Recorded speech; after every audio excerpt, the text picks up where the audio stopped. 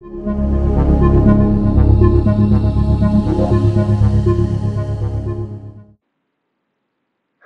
everyone, this is Qingyu.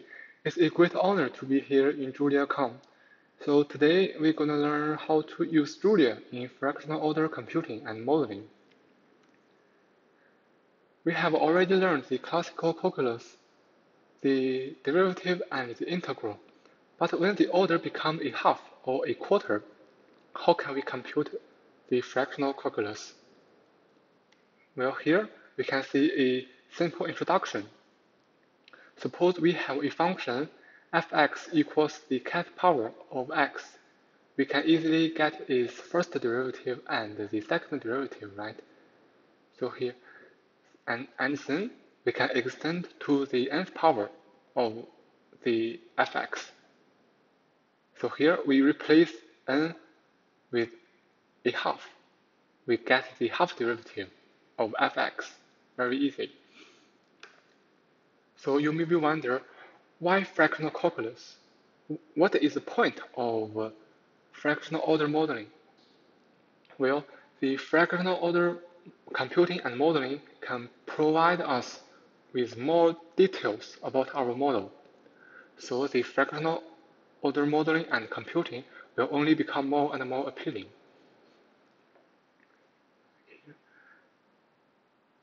So here is the overview of the development of fractional calculus, the old history and the recent history. There are many science giants had worked in this topic since its first proposal. So, but why we are here? Well, currently there are little tools for with this topic. Let's say to compute the fractional calculus or solving the different fractional differential equations. Also, we have an awesome package, differential-equations.gl. We can make good use of the differential-equations.gl and help build a more comprehensive differential equations libraries covering all kinds of differential equations. That is very exciting. Yeah, when we are searching for some tools to solve the model, we search over the internet and finally encounter some old and untested MATLAB, C++, or Fortran code. And that is, let's say, exhausted, right? So we just want to make some standard and formal packages to help the researchers accelerate their research. Well, the most important one, yeah, we love Julia. So first, we can see the fractional calculus.gl. This is a package we can use to compute the fractional derivative and the fractional integral. There are many things in fractional calculus. Also, there are many things we support in fractional calculus.gl.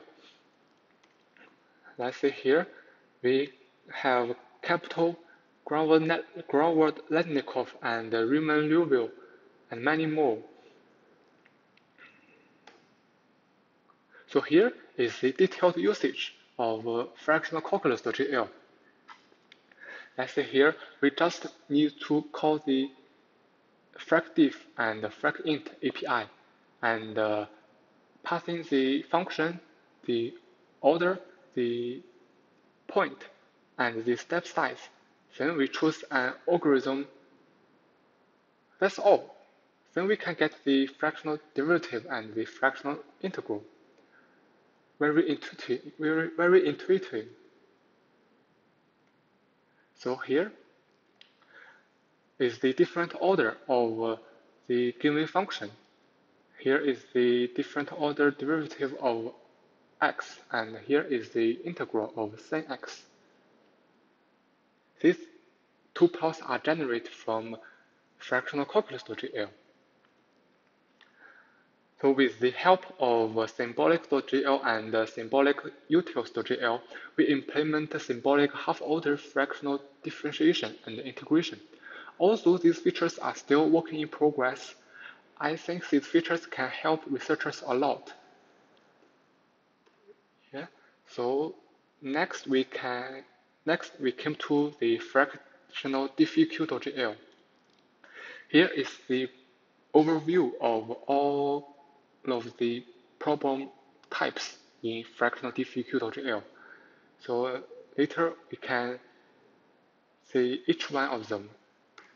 So the first, we shall see the fractional ordinary differential equations.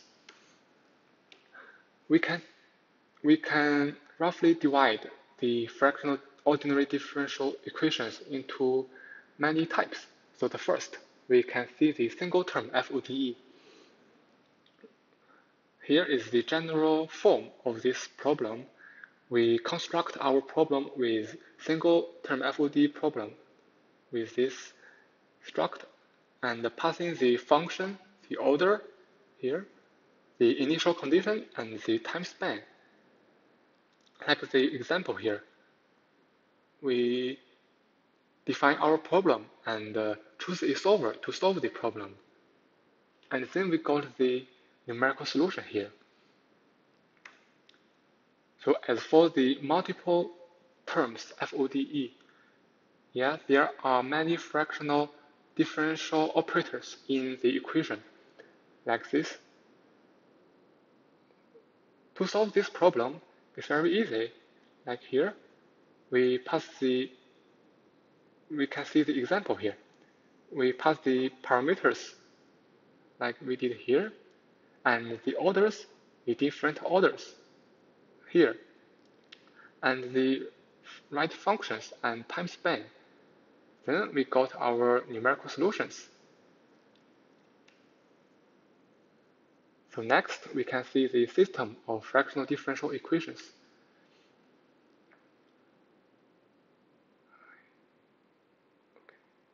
We can see the example here. It's very similar with differential equations of GL, right? Let's see here.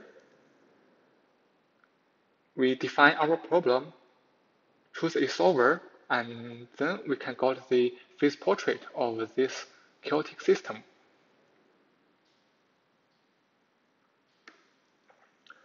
Wow, here is the fractional order chaotic systems.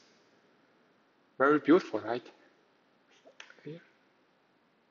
Oh, next we can see the fractional diffq.gl is also capable of solving ordinary differential equations, especially for these high order ODEs. So here we have a second order ODE. The example here we have a comparison with ordinary diffq.gl and fractional diffq.gl. It's similar.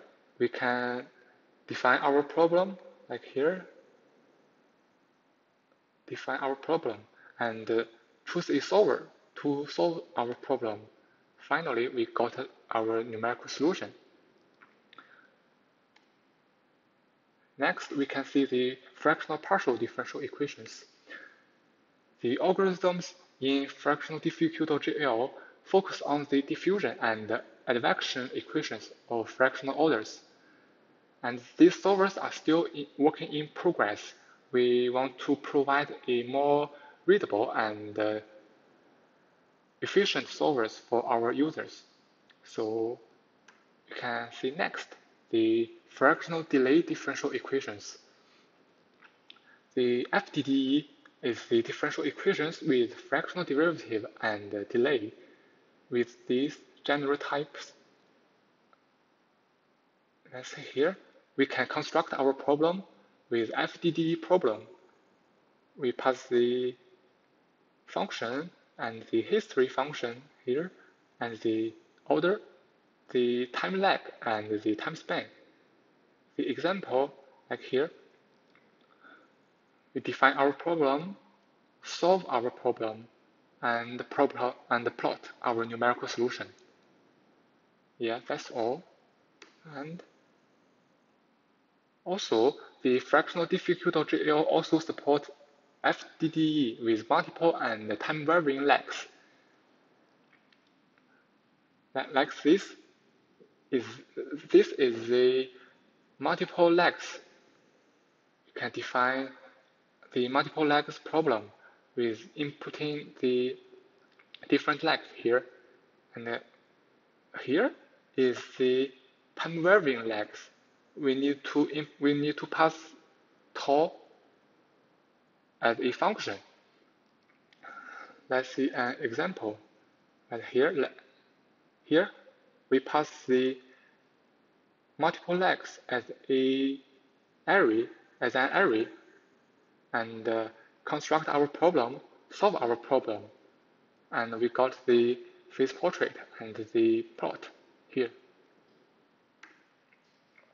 Also, fractional difficulty.jl is also capable of solving system of FDDE.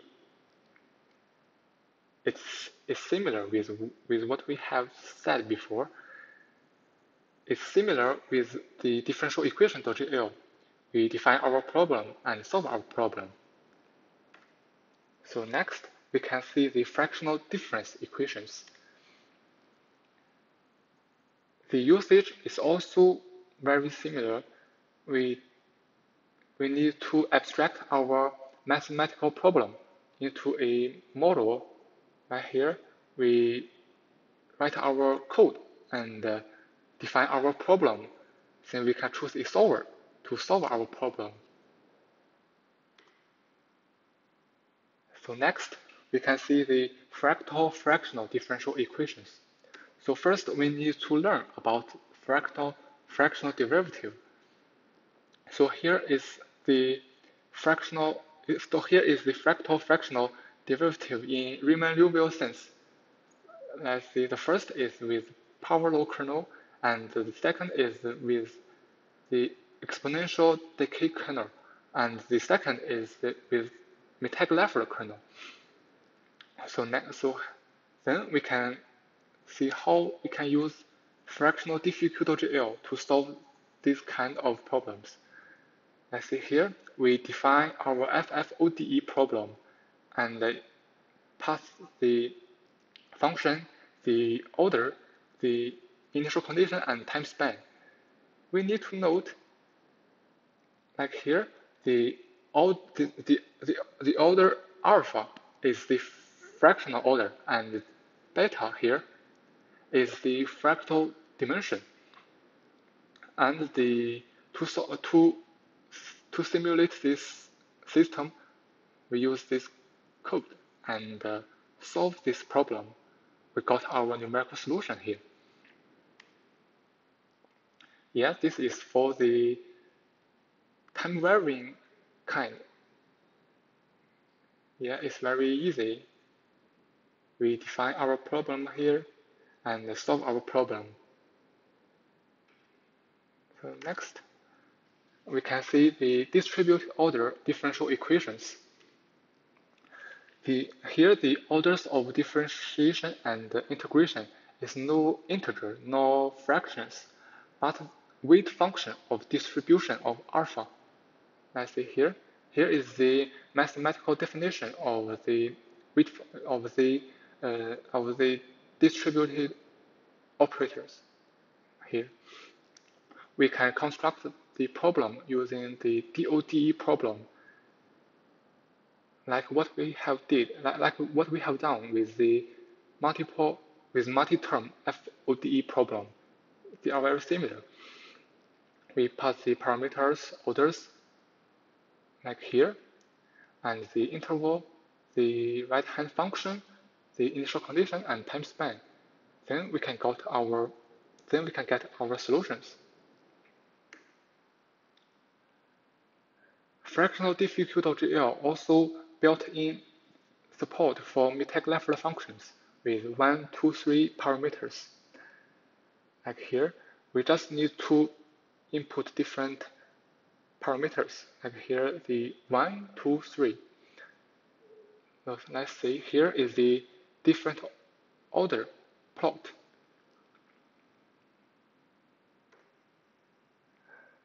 So finally, there are still a lot of works we need to do in the future, including the design pattern is not so good. Also, the performance is still a big problem, and we can add more benchmarks with the existing solvers. Also, there are also many more interesting ideas coming. So finally, we want to call for developers who are interested in differential equations and Julia to join us to build a comprehensive differential equation package together. Yeah, that's all. Thank you.